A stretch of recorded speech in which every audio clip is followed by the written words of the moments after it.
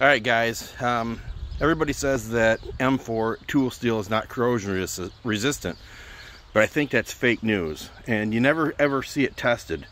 So today, for the first time ever, you're going to see M4 tested for corrosion resistance.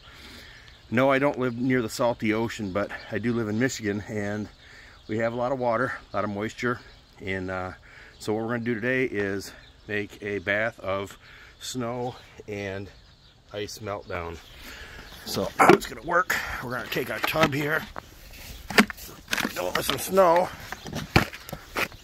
pack it down, then we'll take our Spyderco in M4 and we'll put it in there, and then what we'll do is scoop up some more snow, cover it up.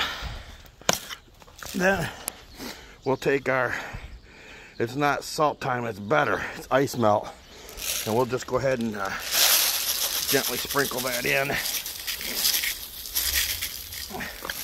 so that we can have a nice bath. And we'll just let that sit for a couple days and see if M4 really is corrosion resistant. So come back in a couple of days, and there'll be a short video of how it turned out.